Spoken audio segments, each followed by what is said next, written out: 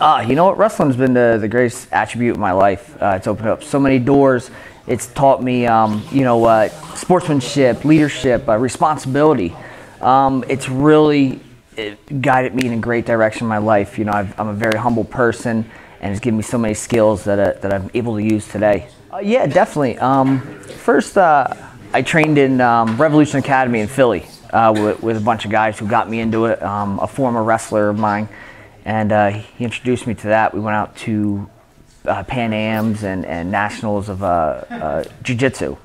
And that's when I started to enjoy the sport.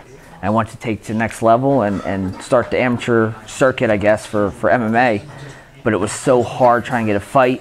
And I took 2 amateur fights and went pro. I get a lot of people messaging me or asking me, hey, I want to train. And I was like, listen, it's not a hobby. I don't do this as a hobby. I'm training 3-4 times a day for hours a time, traveling an hour and 15 minutes.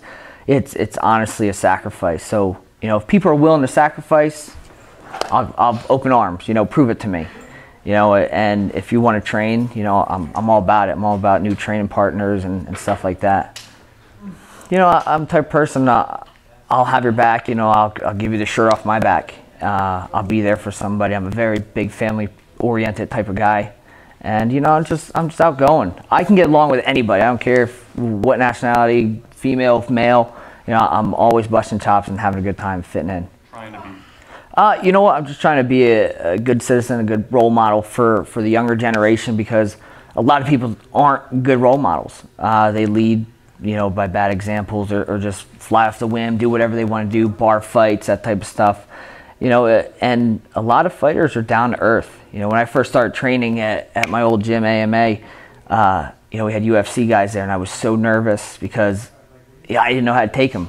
Am I supposed to take it easy? How hard am I going to go? This and that, And it's just, hey, they want to get better just like I do, It's funny because she's never been in a violent fight, or she's a cheerleader, that's where she's been. But she has no clue what's going on.